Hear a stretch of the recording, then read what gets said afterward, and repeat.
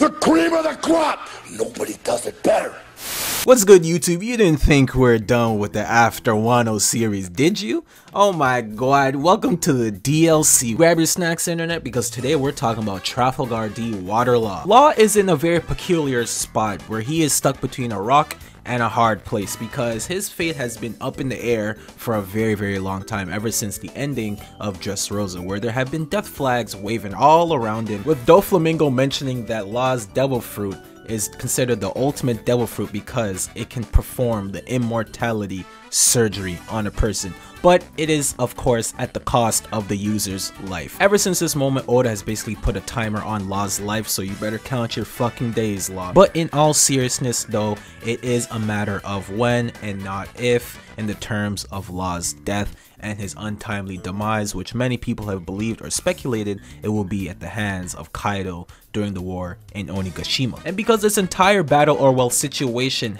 originated back in Punk Hazard because of Law wanting to take down Kaido and his operation, and because of his strong connection with Doflamingo and Corazon, many believe that Law's story is complete with the fall of Doflamingo, and there's really not much else for his character to do besides perform the immortality surgery and end up dying. And Oda did say that he wants Wano War to be a lot larger than Marineford War, or at least he warned us that this war is gonna be bigger than the Marineford War. It's gonna look like baby cakes or whatever he said. But what he was trying to say is the war is gonna be a lot more impactful than Marineford War. And well, a Marineford War had two major figures die, and that was Ace and Whitebeard. And for this war to be bigger, well, another Yonko and another fan favorite character should die by the end of Wano, and some people are saying it's going to be Kaido and Trafalgar Law. And with Hawkins doing a prediction stating that a certain man only has 1% of living until the next day, many believe that he's talking about Law.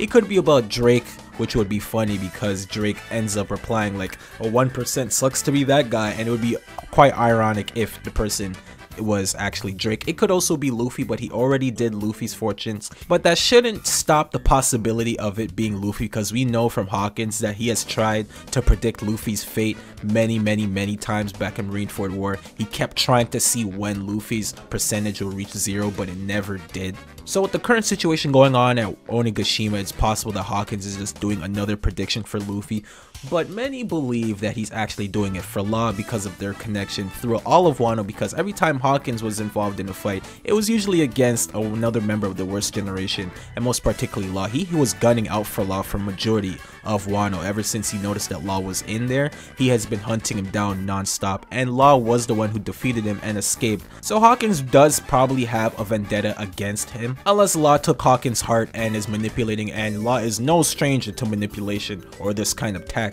But if it is about Law, then that just further proves the point that Law will meet his end at the land of Wano Kuni. And unfortunately for Law, the way everything is set up, it's either Law survives and dies another day, or he dies in Wano, because he is the one who broke the gears and started the whole Yonko saga in the New World. And although his death will be very impactful and sad, but there is a possibility that Law could actually survive Wano and live to die another day. And I'm here to tell you those reasons. One of them is a character aspect about Law that many people seem to overlook, and that is his interest in the will of D. Many believe that Law's story is over and he doesn't really have much to offer, but that isn't actually true. He does have a lot of interest in the will of D, and he kind of really wants to know what's the meaning behind it. And because of his active interest in the will of D and wanting to figure out what exactly it is and why they are the enemies to the Celestial Dragons, I feel that Law should at least deserve the opportunity to learn about that before he meets his demise. But also, Law has a second secret name, and that is Water, his full name being Trafalgar D Water Law, and he never really specified why the name Water was supposed to be hidden or why it's a secret name. And I feel that's another aspect to a story we should figure out, because we know that the D is obviously silent, or well, a hidden secret, but why exactly is the name Water a secret? What's going on with that family tree, and what the possible connection is between the D and the Water family? I do not think that Oda would bring up this fact about Water being hidden and not bring it up or explain it later on, because that would just be very un-Oda-like.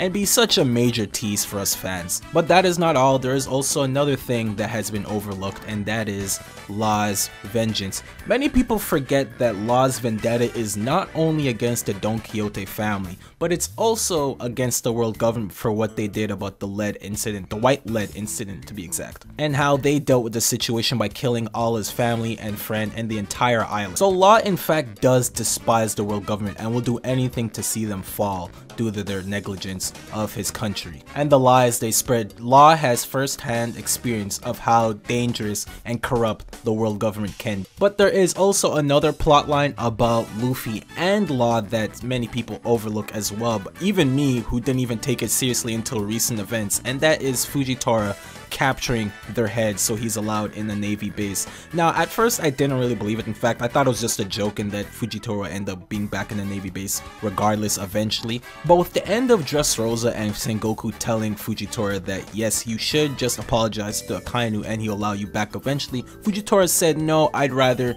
this, and he would take the heads of both Law and Luffy so he'll be allowed back into a Navy base. And then again in the reverie, when Akainu was mad at Fujitora for entering the world government Mary Joe, and he's like, why is he allowed there? I said he's not allowed in any Navy base. It seems like this plot is actually very serious and will come to play later on in the series, most likely after Wano country.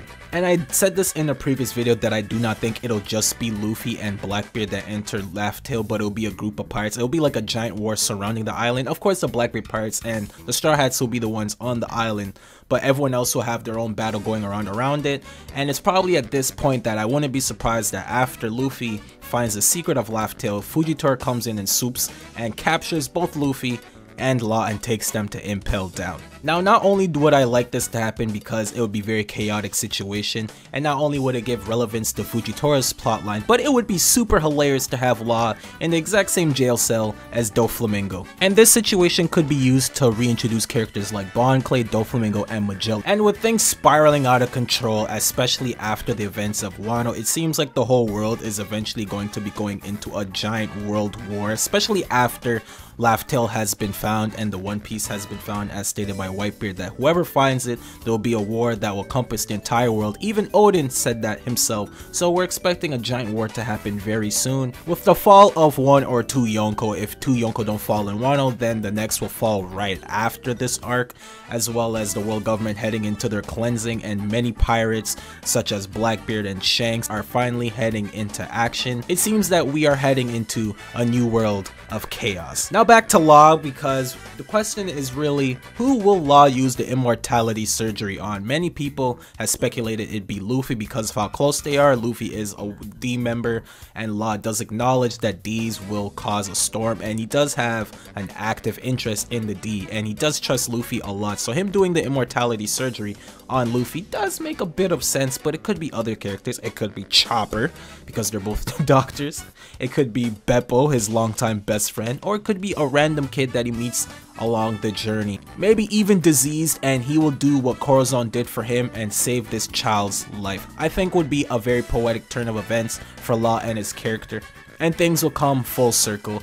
Although it's between that or Luffy being the ones he uses the immortality surgery, I'm favoring in the most. Obviously, these are just speculations and theories, so don't come at me, I'm sorry, I'm just thinking out loud. But at the end of the day, Law could very much die at the end of Wano by saving Luffy one final time, similar to his act back in Marineford War, being a nice little callback to that moment in Marineford War. And Luffy is a D as well, and Law does place all his trust and hope in Luffy, and it would be a befitting end to Law's story, whether it be in Wano or in the final war of the series. But on the chance that Law does survive Wano, I guess we should talk about what his bounty would be after the events. I think a bounty of 1 billion flat would be rather fitting and be another callback to his past when they wanted to sell his devil fruit, the op fruit, for 1 billion berry. But that's just for little Easter egg moments. I think a bounty of 1 billion or higher would be very fitting for his character, especially if a Yonko or maybe two fall at the end of one. Also, I think that Law is a prime candidate to get a cover story focused on him, in the case he doesn't tag along with the Straw Hats after Wano, the other prime candidate being Carrot, but that's for another video. But that's the video, guys. I really want to talk about Law and his character and what will happen to him and what his fate will be after Wano.